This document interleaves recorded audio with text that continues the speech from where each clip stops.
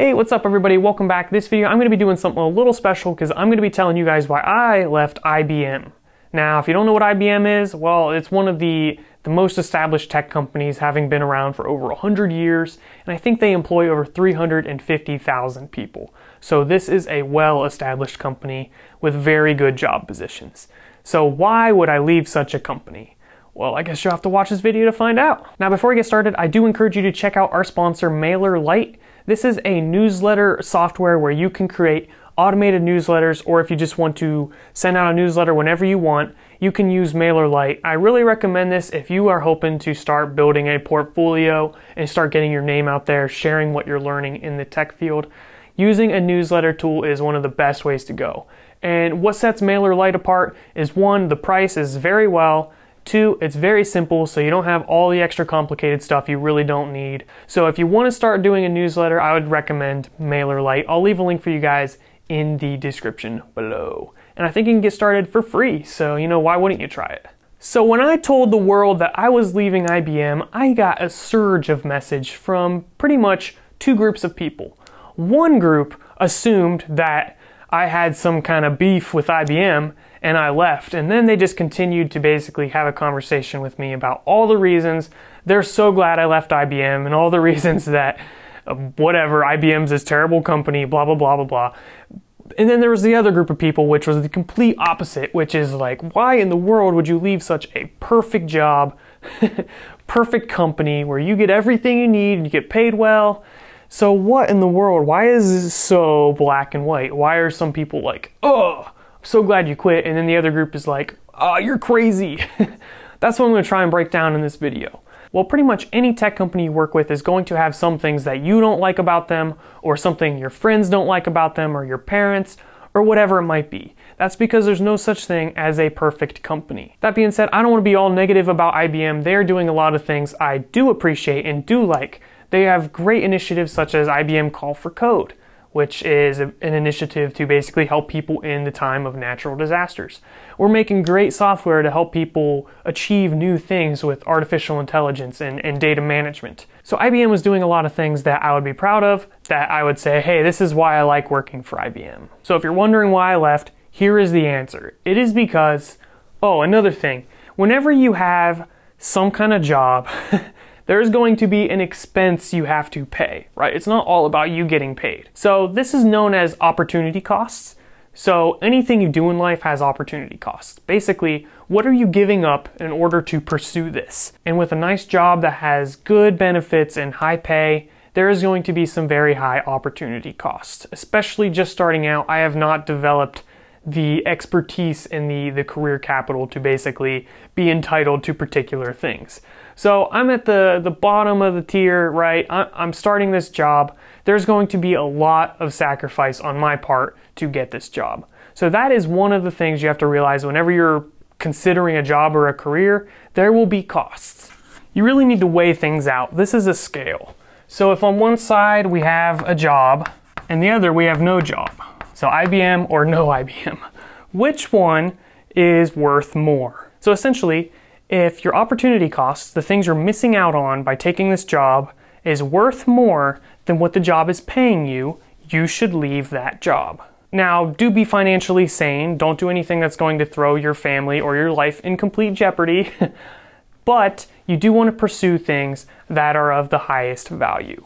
So if not having the job is of higher value to you, then that's what you would pursue. So I don't understand how people can come up to me and say, oh, don't leave your job, or oh, take this job, when you guys barely know me. I mean, come on. Just because I make videos doesn't mean we're like tight, okay? So all the people that are saying I made a mistake, or all the people saying I made a great decision, they don't understand because they don't know what IBM is offering me, and they don't know what cost it comes at. You don't only want to measure this with dollars. That's because not having a job is usually going to be less dollars than the job. You also want to measure it with control or power, essentially. So by having the job, you are basically sacrificing control. The job is going to control you. Whereas with no job or an alternative job that has less pay, you might have more control of your life and the kinds of things you are working on. This may have been a big motivator for me, at least in this time in my life, why I left, because working at one of the very large tech companies, there is a lot of competition.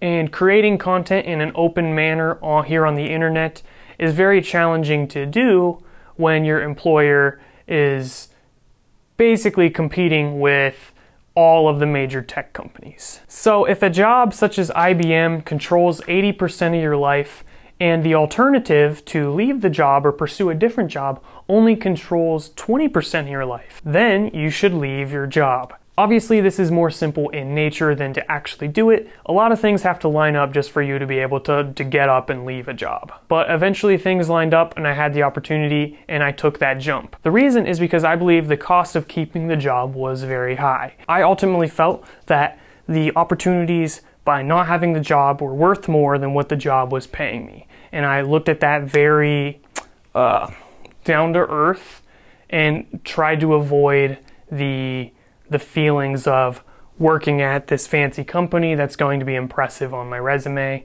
and just started to look at what are they paying me and what could I be doing if I wasn't working here? What am I giving up in order to keep this job that wasn't exactly making me happy and wasn't exactly fulfilling the needs I had in my life at the time? Another big reason I left this job is that although there was some serious growth opportunities and I had opportunities to go into software development, I was not in a software development or software engineering role. I was in more of a social strategy, social media, developer evangelism, and some speaking role. So I had like this marketing role with like a flair of development, with a flair of social influencer work. So basically doing the kind of stuff I do here on the YouTube channel, but doing it for IBM. So just because IBM offered this swanky job with the huge pay doesn't mean that's what I wanted in my life. There is more to life than just that. So yeah, that's why.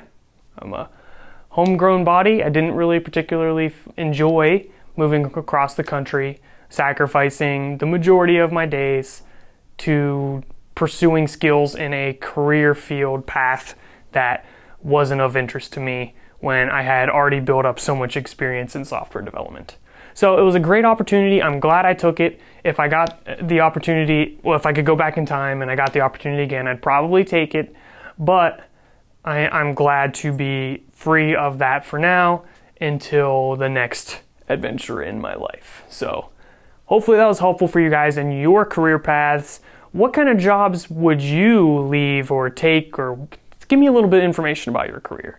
That's all I got for you guys in this video. Be sure to subscribe and I'll see you in the next one. I wish I had an email marketing tool that was ideal for small businesses like mine. You know, one that had all the capabilities of a big email tool but without all that unnecessary noise. Hello! Who are you? I have the tool for you, MailerLite, where anyone can make easy drag and drop newsletters or choose from a variety of templates. How did you get into my house? MailerLite's drag and drop editor has pre-designed blocks for social media, embedded surveys, and video. MailerLite is the tool for you if you want to do anything with segmentation, automation, and more. How did he know? Plus, there's 24/7 customer support with real people. No way, 24/7 customer support with real people?